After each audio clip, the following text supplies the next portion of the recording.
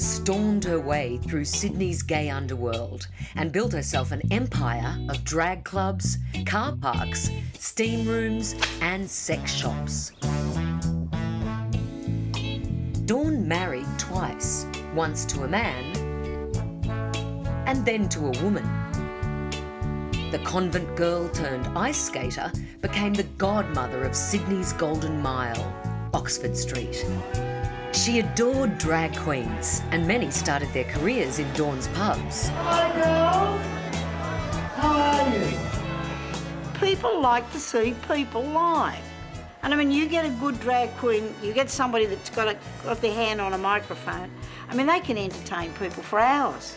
Is everyone going to Mardi Gras? Yes! I think Dawn always liked drag. I think she also liked drag because it made her money.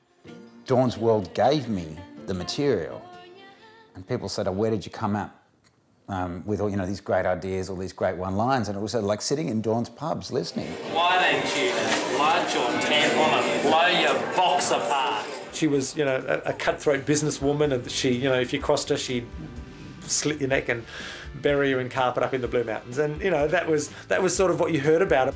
She was a ruthless businesswoman. But did she run brothels?